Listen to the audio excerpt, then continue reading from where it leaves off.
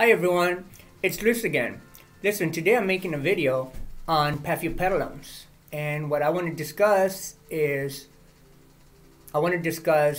sunburn, I want to discuss pests, I want to describe my semi-hydroponic growing method on them, overpotting and potting media. So we're going to start with sunburn or heat stress. The reason I'm bringing this up is because I removed my shade cloth a few weeks ago on the greenhouse, and you got a lot of sun. And these are examples of my worst Paphiopedilums that got sun damage. So what I'm going to point out is that all these right here, they have been exposed to more sun than normal. So I want to start with this one. What I want to point out is that sunburn on these plants look like bleached out color. For example, there is this one right here. You see how it's yellowing, bleaching, it looks whitish. That's signs of sunburn. Look at this one. This one you can see that it's been bleached out. So that's a sign of sunburn. I'm going to point it out on this one.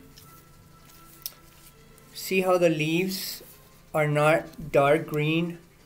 They're yellowish compared to these in the top. The ones in the top are a lot greener versus these ones that are bleached out by the sun. So the typical color for most of these should be like this. See how healthy that is? Now, look at this one. This one's looking sad. And the leaves, this is an old leaf, so don't worry about that one. But just the texture of it looks kind of ashy.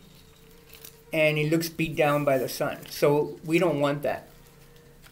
And I also want to point it out on this one because this is a strap leaf Paphiopedilum, and see how the pattern, it's almost checkered and it's yellowish. So that's an example of sunburn on Paphiopedilums. So what I want to point out is that these three out of the four that I just showed you, well, I showed you more, but we're going to go with these. These are potted in what I consider my semi-hydroponic method. And I'm going to go into it so that you can see what I mean. My semi-hydroponic method is just one of these tall containers, and basically what it is a container that I got from the Vietnamese restaurant. When I ordered my pho, this is what it comes with, and I decided to save them so that I can pot my Paphiopedilums. And the holes are at least half an inch to an inch off the bottom. It's filled with media, and every time you water it, the water will come out through there. So it's never overwatered and it's never dry.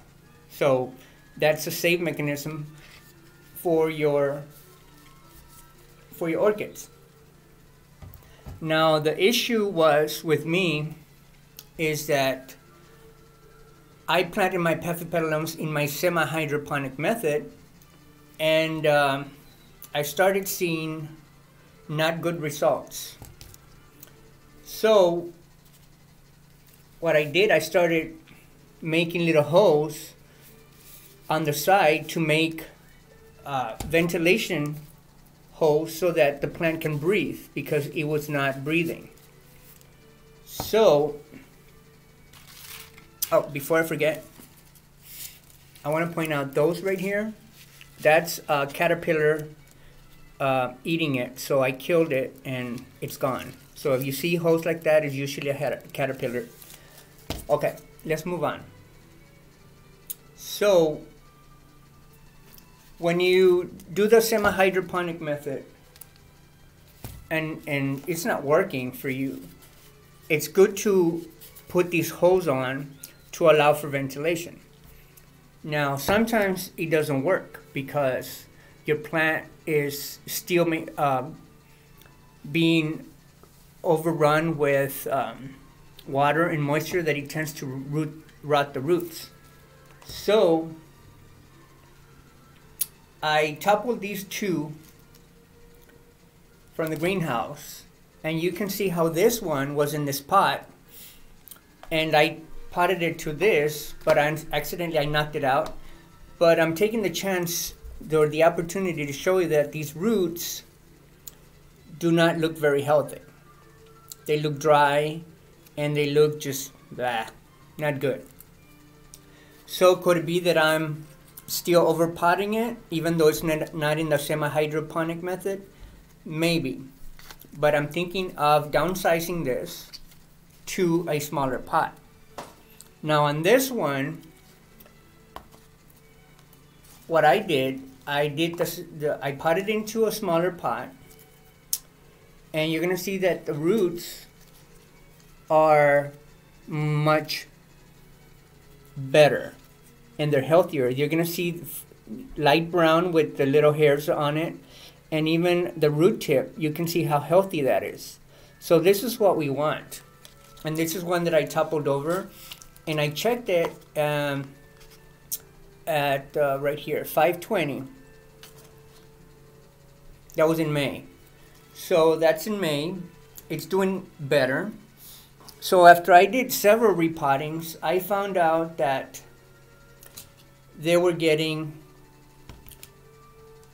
the roots were still getting rotted. So as you can see, this is an example of another semi-hydroponic method that I had.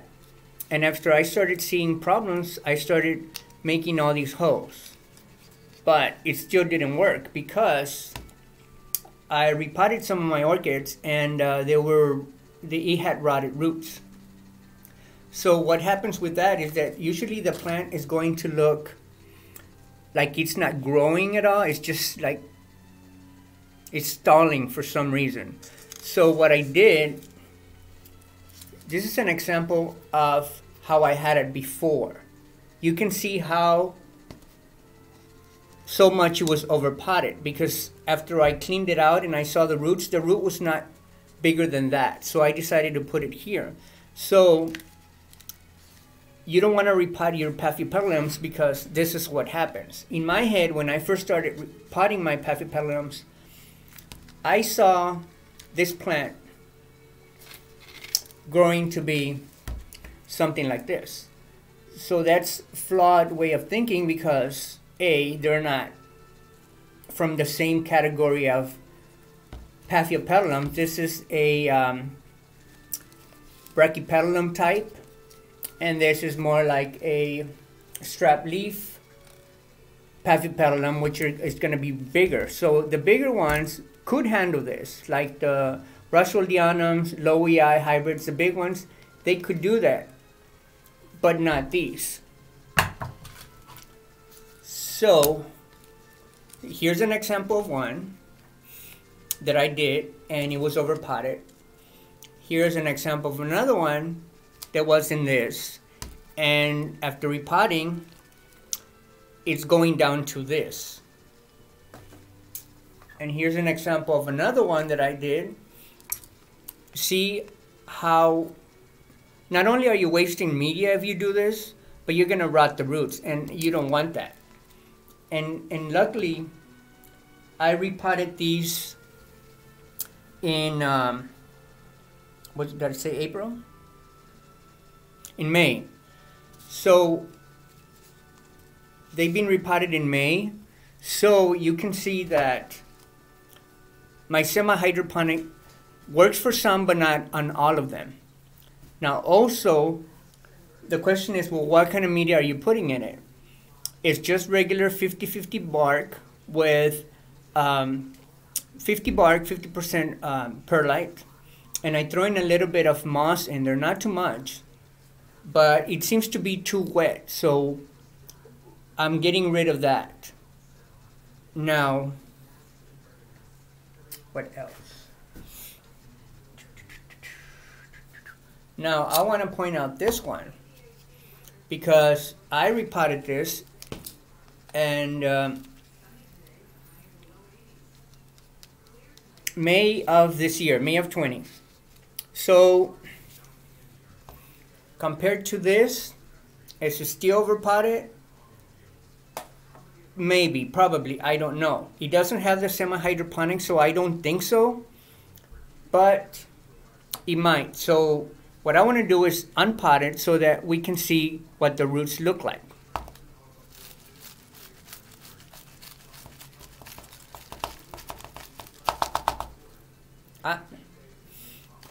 Here we go. Well, as you can see, the root looks okay. It's not actively growing because I don't see a white tip. So something like this is stalling in here. And it could be that it's getting too wet. So what I'm going to do is I'm going to repot this. But also what I want to do is take some of the media out to see if I find a rotted root. Because if I do see a rotted root, then I can show you that the root has been rotted.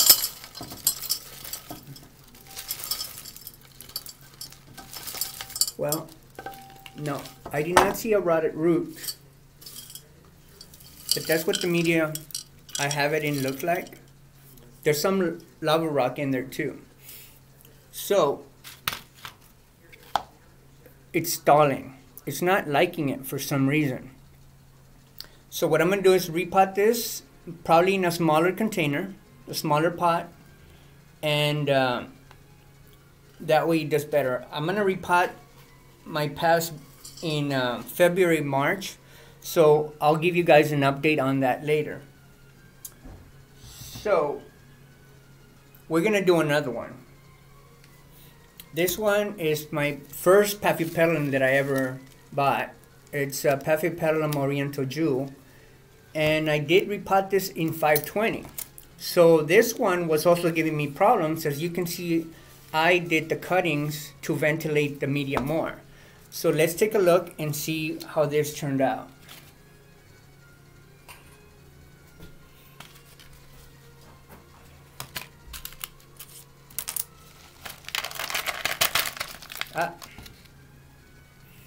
There you go. See, this plant is clearly not liking this. So what I'm going to do is pot it into a smaller pot. And what else? That's pretty much what I have to say. Now what I want to do is the media is, I saw a video where somebody said, do not use them on coconut, don't put them in coconut husk, but I'm putting it in coconut husk anyway, because this is going to be my experiment. Now, can you do them in leca pellets? Yes, but for some people, they're not thriving. This is mine. It's a strap leaf Paphiopedilum, and it is in leca pellets, and it's doing okay. So, okay, I think that's it for my video.